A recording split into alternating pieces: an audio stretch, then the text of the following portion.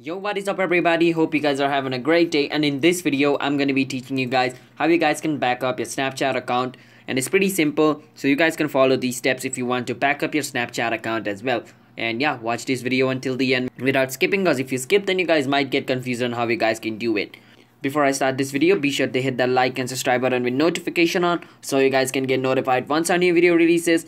And yeah, watch this video until the end and let's start the video. So to back up your Snapchat account, it's pretty simple. So first, go to your Snapchat, log into your Snapchat account.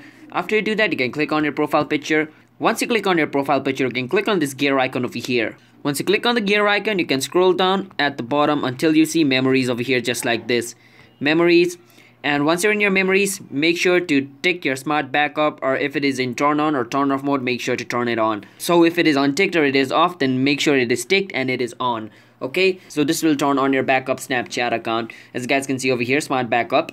So yeah, this should probably fix it, and you can also read it over here. Memories may back up over mobile data when Wi-Fi isn't available. So yeah, if you guys found this video helpful, then be sure to hit that like and subscribe button with notification on, and comment down below what type of video we should make next. And if you guys have any question related with this video, you can ask us in the comment. I'll be happy to answer you guys, and I'll see you guys in my next video. Until then, bye bye and peace out.